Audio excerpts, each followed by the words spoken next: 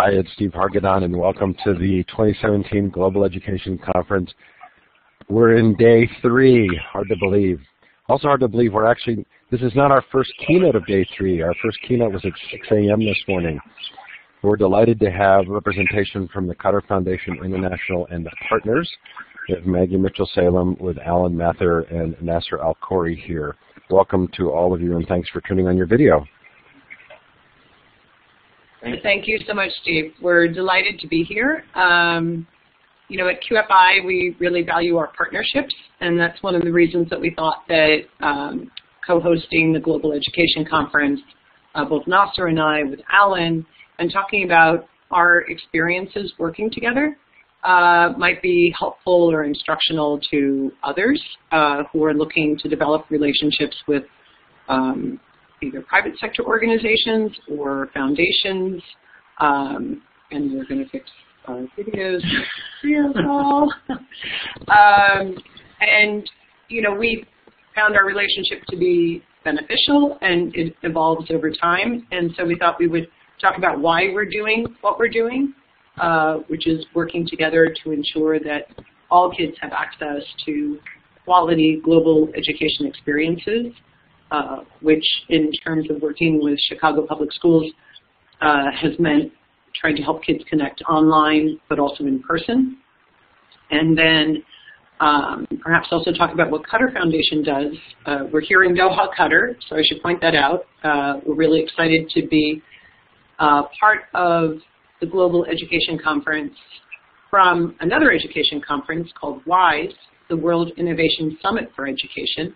And that's going on right now, and the reason that we're all in Doha. So I think that's kind of my introduction to this session. I want to turn it over to Alan to say a few words about what he's doing in Chicago and why UCPS cares about global education. And then you're going to hear from Nasser. Hi there. And before you do that, so just quickly, we just wanted to recognize our sponsors and supporters, which includes QFI this year. Thanks so much for that. And those of you who have been in this room before, you're familiar with the map. You know how that works. Definitely look to the left of the map, click on the star icon, put your notes in the chat as well. We're going to quickly move back to Alan, but I didn't want you to miss this because it's so fun to see where people are coming in from around the world. I'm seeing probably Guam, Nepal. Can't tell for sure. Central and South America, New Mexico, Greece. Oh, Greece, lovely. Anyway, keep those coming in the chat. Okay, now, Alan. Oh, here. Going to get back to you. Okay. Hi. All right. Thanks, Steve. There you go. If you can, we're still trying to figure out that map. If you don't mind adding Doha on there, that would be great. I don't know if you can do that. Adding Doha where? On the map. That's where we are. Yeah, well, we're past that, and if we go back, it's all erased anyway, so we'll just, you're good. You said it. It's now in the recording. I didn't know if it was being, like, sent into a time capsule, so I just wanted to make sure that we had recorded that. Okay, sorry, Alan. That's fine, absolutely. Hi, I'm Alan Mather. I'm the Chief of the Office of College and Career Success in the Chicago Public Schools. So I have the opportunity to oversee career technical education, dual credit, dual enrollment, college enrollment, and persistence work, school counseling work, support for our incarcerated students, community schools,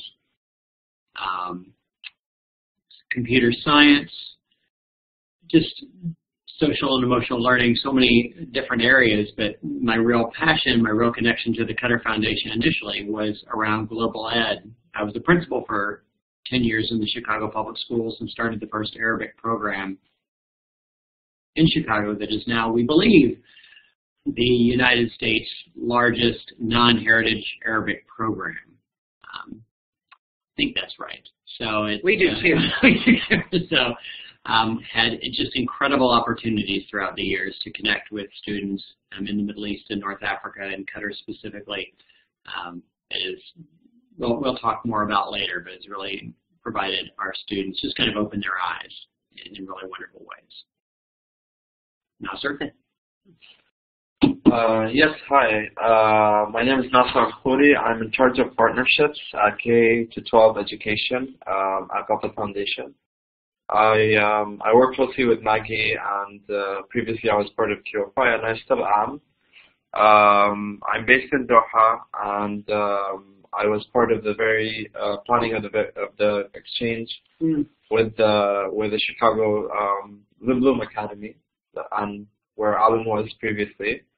And we were, I was part of the planning team that planned the exchange trip to Doha, where we brought American students from the Bloom Academy. How many did we have? 30?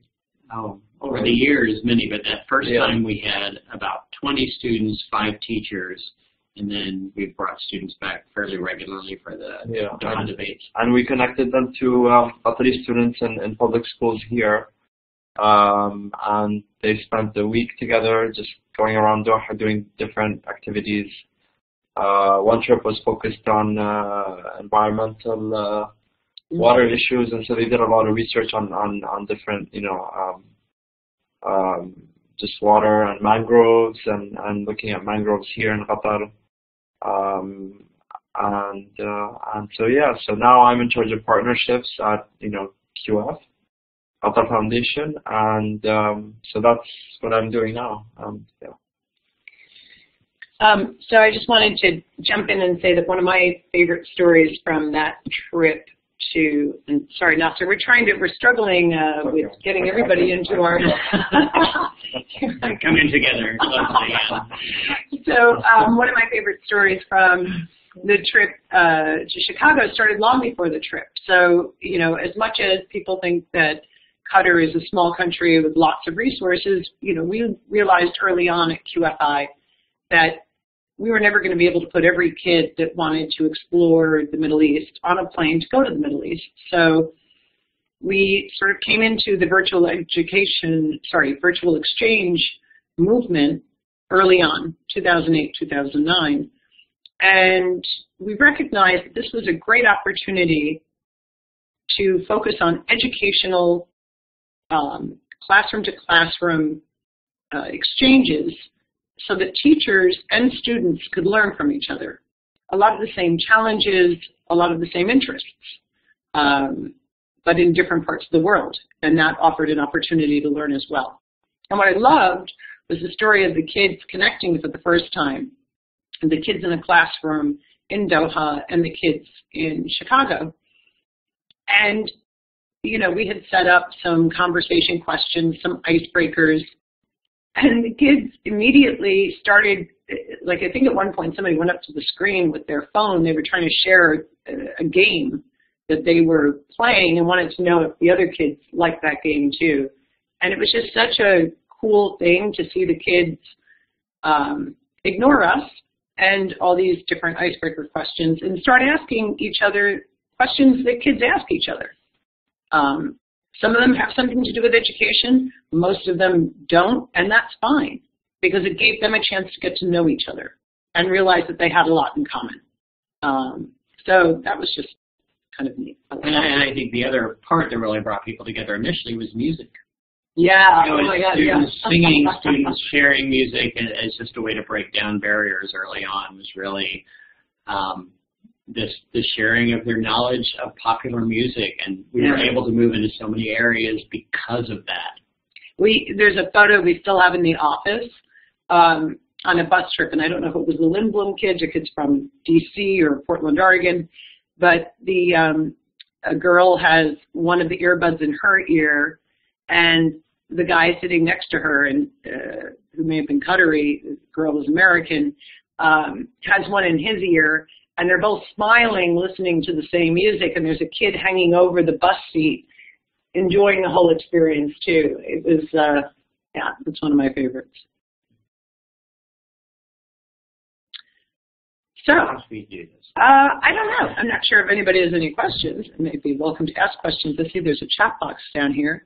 But what I'd also do is say, our focus at QFI, just to give you a little background on us, is Arabic language and Arab culture. We've also been working on STEAM, so STEM education plus the arts, and that's what connected us to Lindblom initially, because Lindblom is a math and science magnet school and had a great Arabic program, and we thought that that was a natural alignment. And then the youth engagement program area, which really focuses on quality exchanges, virtual and actual, between young people.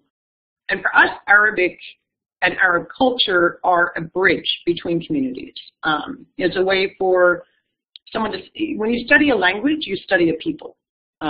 When you learn something more than how to say things, you learn something about why people do things the way they do it, why they believe, in, whether it's a religion or a set of historical experiences or just different cultural nuances, why that is important to them, and how there are actually sometimes some incredible overlaps that you don't even know, because we often judge each other by headlines. And when you're dealing with the Arabic language, obviously the headlines aren't always very good. And so when we've built our partnerships, we've looked for communities that we're looking to get beyond the headlines. And that's often really hard. And it's about building trust and a sense of global community. And that's what we look for in the partnerships, and that's why we think global education matters. And just how we've connected students, some of the key ways that we've done that have been most meaningful, I think. That first trip was really around water issues. And so, Qatar has Texas A&M, an engineering lab. We were able to take water samples with Qatari students. We were able to discuss the water issues that exist both in Qatar but also in Chicago, and how they could address, they could help one another address the water issues that exist in each place. And eventually, so there was live work that happened person to person here, but that work continued after students separated, right? So it was, there were virtual platforms where they made films together and eventually presented at the DC Environmental Film Festival. That was so great. It really was. But there are so many ways to connect students that are meaningful. One of the other things I get to oversee right now is the competency-based work in Chicago. And competency-based work is really about how you apply the knowledge that you've learned. And I saw one of the questions that came up was, how do you work with issues of the time zones being so different?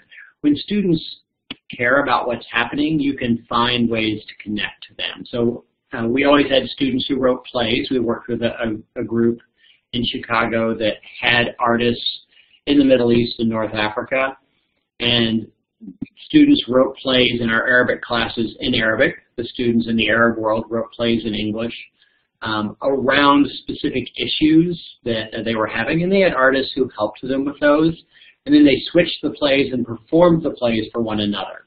Yeah. And what that did was it got students to talk about what they understood about language and culture, what the connections were, what the differences were, and how to bridge those. And it's because there was a real audience, because there was the application of their knowledge through something that was really meaningful, students embraced that, took it on, and said, yes, this is something we want to do more of. And just last week I went to my old high school and I saw students continuing that. And just the Snapchat phone, their Snapchat little ghosts that they were holding up to the screen so they could start following one another, to keep those connections going was so important. Thanks, Alan. Nasser, I have to ask because, so Alan mentioned Texas A&M, and Nasser studied at Carnegie Mellon University, which also has a campus in Doha. And I have to ask you, because you did both the actual but also virtual exchanges with our kids. I joke that we're responsible for shaving off a bit of Nasser's GPA by working him so hard while he was an intern with us at Carnegie Mellon. So Nasser was actually actively engaged in virtual and actual exchanges. But what did you see when you watched Qatari students and non-Qatari students, because there's such a huge international community here? What did you see? What did you see them get out of it? And so I would say, like, the first thing that I was shocked when we did the first exchange, and something that I saw and noticed is that in the first couple of seconds, students were able to find something in common with each other. And these students came from like different parts of the world. They've never met or spoken or talked to each other before, but there's always something. There's always like music or you know, if it's films or shows, or you know, with girls it's makeup or whatever, but there's always that one thing. You know, we're actually deep. There's always a connection, and what I want to say here is that there's always more in common than you know, the differences. Yeah. And that to me was shocking, and that's great, to be honest. And once students connect, to see them being sort of connected afterwards and after trips, and you know, being friends on Facebook and messaging each other and writing on each other's walls and doing, you know, seeing them being, you know, in touch like 2-3 years down the line, that is amazing, because that's like you know, one time. You know, we always talk about like a physical exchange and, you know, how students come and leave, but seeing them sort of interacting and being in touch, you know, 2 years, 3 years down the line really, you know, makes me kind of proud, because it's not just a one-time trip that we created and that's it, you know. Students are engaged in online, you know, virtual, you know, programs afterwards. Like Alan said, there was a lot of, you know, after the Chicago kids came to Doha, there was a lot of, you know, and did some research on water and you know, and with Texas A&M, there was a lot of work done afterwards. And, you know, online students shared information, they did research, you know, in Chicago and in Doha, students, you know, shared information together, they presented online together and, you know, their findings. And so that to me was really interesting, and I don't know how much you know about, you know, Education City and the project, and this is kind of, you know, moving the conversation away from you know what I don't think it is actually, because it's quality global education. I mean, and Qatar Foundation is one of the probably grandest examples of how that happens, because really, I mean, you're going to say this, so I'm going to steal your line, but Qatar Foundation was started as a way to develop the human capacity of not just Qatar. Qatar was a small country, and there was a recognition that to create this kind of vision, you're creating a vision for a region, minimally for a region, not just the countries around Qatar, but the entire Middle East. But you're also looking at how the assets of a country that has natural wealth can be deployed to ensure, like you were saying about how a physical exchange endured years later, to create that kind of long-term return on investment. And the leadership recognized in 1995 that the way to do that was to build a world-class global university. Not everybody has the ability to do that, and Qatar did, mobilizing resources from around the world in order to make it happen. And it was really quite incredible and not easy. And anyway, I'm stealing your line. You said it perfectly, and I'm just gonna, you know, kind of share the concept of Education City. And so we have branch campuses from, you know, top universities in the U.S. and UK as well. So we have a Georgetown campus, School of Foreign Service, Foreign Affairs. Carnegie Mellon, where I went to school, has a computer science major and also a business school. Texas A&M offers engineering, and it's, you know, all the engineering majors. We have a Virginia Commonwealth, VCU, that offers design and arts degrees in those fields. Northwestern offers journalism degrees and other, you know, degrees as well. So those are some of the, you know, the branch campuses that we have in Doha, and they're all part of the Education City campus, which, you know, they're all right next to each other. And the really unique thing about Education City, and I don't think this exists anywhere, is that students in, for example, let's say Carnegie Mellon, Qatar, can cross-register and take courses at Georgetown.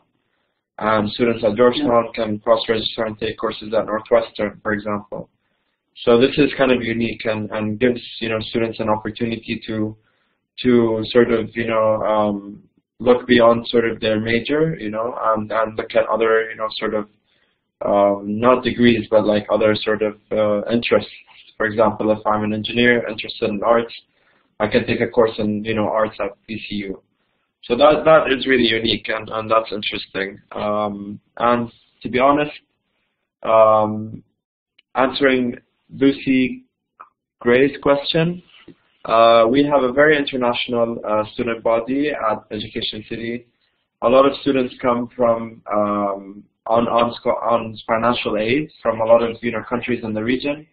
We have students coming from Gaza on financial aid, and we have a lot of students coming from Asia, Pakistan, India.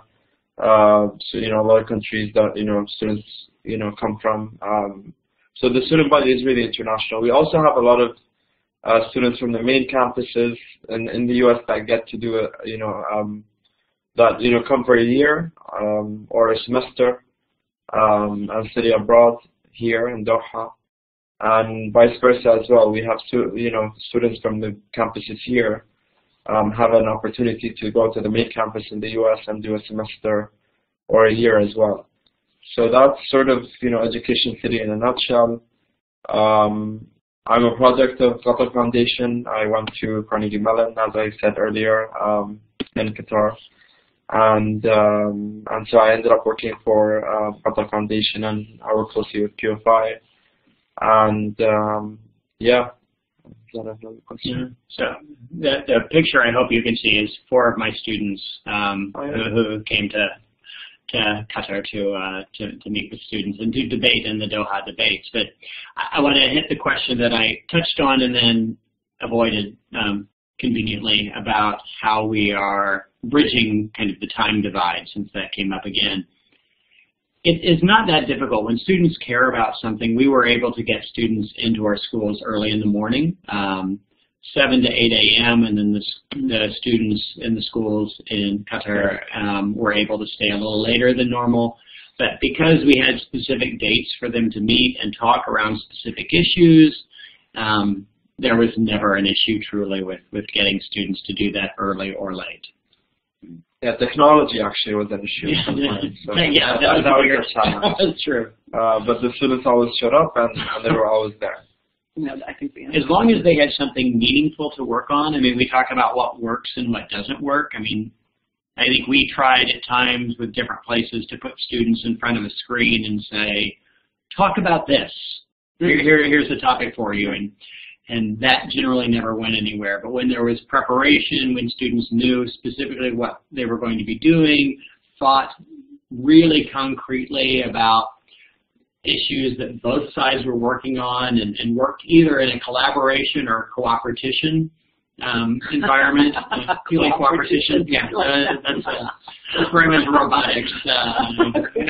It's cooperation. Then it was something we were always able to do. Students were able to talk to one another to make those connections much more quickly. Yeah. So we're just making sure that we're answering everybody's questions. So if you do have questions, you can put them in the chat, and we will try to look at them. We weren't so good early on, but we're getting better. I think by the end of this hour, we're going to be like pros. So when I think about Qatar Foundation, and I was glad that Nasser talked about the different campuses, and for those of you, can you type the address, the email address, not email, sorry, the QF, not email, yeah, the URL. The URL. Oh, the URL. Yeah. I'm so old. Yeah, website. That would be the thing that we're talking about. We're sending you Qatar Foundation's website. So that's there, and then do you mind sending them QFI? Yeah. Just so that. And I'm also typing in QFI's website, which is QFI.org. Perfect. Yeah. All right. Let me do this. So you should have that, and then can you do arabicalmustar.org too? Sorry. And we're doing, thank you, Lucy, for sharing the WISE information. And just so everybody knows who might have joined after our introduction, but we are arabicalmustar.org, yeah. One word. and then ispeakarabic.com. So we're sharing with you a couple of sites that you can use to check out. Alan, do you want us to include any sites for CPS? cps.edu or lenbloomnichols.org, my old high school, where they have the I Speak Arabic. Yeah, we'll share all of those. CPS. Excellent. Thank you. What was the Oh, sorry. .edu? Oh, yeah. Sorry, ignore cps.org. It's actually cps. So it's okay. Edu. What's the relation? Edu. What's so the relationship? the question from Lucy. So QFI is a member of Qatar Foundation. So is WISE. So Qatar Foundation as a foundation has a lot of other entities and members of the foundation under its umbrella. So QFI is one, WISE is another. And we work closely with WISE. We bring some, actually this year we have, and Alan can tell you, or Maggie can tell you more about, our kind of contribution to WISE this year. But normally what we do is we work with WISE and we bring sort of some of our, from the QFI's network, we bring some of our administrators from the US, Brazil, the UK to Doha, and connect them with Qatari school administrators here in Qatar. So this year we have a group of 12 that are. Actually, I think we have a group of 20 because things get a little crazy with us. We like to invite people to Doha, and there's a lot of conversations going on here that we thought other people would benefit from. But yeah, I think we have 12 school leaders and about 3 or 4 educational organization leaders, and then a couple others that are focused on projects ranging from refugee education to global education and ways of building school networks globally. What are the future plans? Sorry, I'm answering a question. What are the future plans for QFI in the U.S.? Anything on the horizon or expanding to other school districts? Well, we do have future plans. We expand our Arabic program, that's our signature program, Arabic language and Arab culture, to schools across the U.S. We've been doing this for 9 years, almost 9 years. And we work in partnership with public and public charter schools.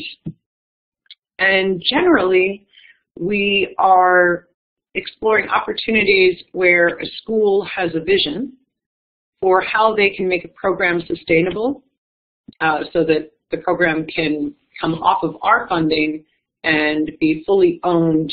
I mean, it's owned from the beginning, but fully operated by the school district that we're partnering with so that it remains there 10, 20 years after we stop funding. That's really important to us. It's important to us that communities feel that this is a program that they want and need. So because we've had the good fortune to be well established in this area and highly regarded, which is a credit to the amazing team at QFI that you'll see if you go to the team section of qfi.org, we actually are asked throughout the year to consider different partnership opportunities with school districts in the U.S. What we loved about Lindblom and CPS is that they already had this incredibly visionary, robust Arabic and Chinese program at CPS. And it was a terrific ecosystem to work in on other shared interests like science and technology. In other school districts, there is a need to integrate refugees who may come from Arabic-speaking countries, and that's been a new phenomenon in the U.S. of the past 5 or 6 years. And, I'm going to give a shout out to the Austin Independent School District, which has been really terrific about seeing language as we do as a bridge between this new community and existing communities. So we think that's terrific. So that's our plan, is to keep finding organic opportunities, ways of connecting, because we find that that's better than us simply coming in and saying, we have this program and you should take this program. We prefer when others look at us and say, hey, we've got a lot of shared interests and we have a shared vision for what we want to see our students accomplish at the end of 3, 4, 5 years of studying Arabic. And I think about the connections there, that where you had Qatar that was focusing very heavily on STEM education. We were focusing on STEM education. And language and culture was a place to intertwine those so that students could actually build their academic skills within that while building cultural understanding in a way that was so needed. I mean, I think about the first student we had who went to the Middle East and came back, and we had our mayor at the time, Mayor Daley, had 50 mayors from the Middle East and North Africa show up at our school because of our Arabic program, took a tour, and then had a press conference. And one of the reporters said to a student, you know, what did you get out of that? Well, we got out of it that they're just like us, and you people in the media, you always try to make them say that they're this way, and you know, and that's not true. And it was while we had the academic bent, we also had this cultural bent. The first student we had come to the Qatar debates, I know, walked in, and a student from Iraq came up and jokingly said, you know, I'm from Iraq, don't worry, I'm not a terrorist. And the student said, and I'm from Chicago and I won't shoot you. And they started a relationship based on misconceptions, right? And being able to break those down immediately. And just how beautiful that was. Students can do that. But finding those shared interests first is so important. Alan, thank you. I'm going to take this question. Are there opportunities for collaboration with nonprofits that work with middle and high school students during after-school time? So, in terms of, I'll take this from, I guess this is the question for us at QFI. So again, our program areas are Arabic language and Arab culture, and STEM education plus the arts and youth engagement. In the youth engagement area, there's been more opportunity for out of school, either before or after activities. We are really focused in terms of Arabic language and Arab culture on in-school activities. So whether that is supporting an actual in-school program, be it funding for the program itself or support for resource development or support for a teacher's ongoing professional development. We focus on all of that in school. And for Arab culture, we look at ways, and we define Arab culture really broadly. So we're talking history, anthropology, all aspects of understanding a region better. That's probably the best shorthand. And for Arab culture, again, we're looking at informing teaching in school. Now, again, youth engagement has been for us a lot about virtual and physical exchange, as you've been hearing. More so the virtual, because we see that as having more benefit for more students. Again, we can't put every kid who wants to go to Doha on a plane. I wish we could, but we can't. Or even every student in Doha on a plane to the U.S. for a quality educational experience. Nasser's right. So how do we do this in a way that is user-friendly for teachers, impactful for students? And that's not always easy, I know. Teachers have a lot to do, and we have just found that virtual exchanges, to come back to that, help foster opportunities for kids to really start building those connections that hopefully they get to see through in person, whether in high school or perhaps in a college exchange experience. And, you know, going back to Alan's point, the kids are getting beyond misperceptions. And you can do that online. It just has to be a well-managed experience. I would say for those looking for that after-school opportunity to check out programs that other organizations like Global Nomads, Solia, if you go to the Aspen Institute's Stevens Initiative, and we'll send all of this information in the chat room, you'll find listings of different organizations that help connect classrooms, again, whether in school or after school, so that they can enjoy that kind of cross-cultural experience virtually. And I'm going to type that now. I'm going to turn back to Nasser and Alan. Maybe that will help. It's another question. No, I said I think using tech for exchanges seems like a natural partnership, and it is. I mean, this is one of the advantages we have now that we never had before. I mean, being able to have screens up where students are talking to one another, having strong dialogues, again, about specific things, not just talk to each other, has been, I mean, this technology has made this possible in ways that it absolutely never was before. I don't know if I think of all kinds of technologies that we've used, but some of them are cheap, right? We've got that from just getting on Skype and having those dialogues to more integrated and really targeted platforms.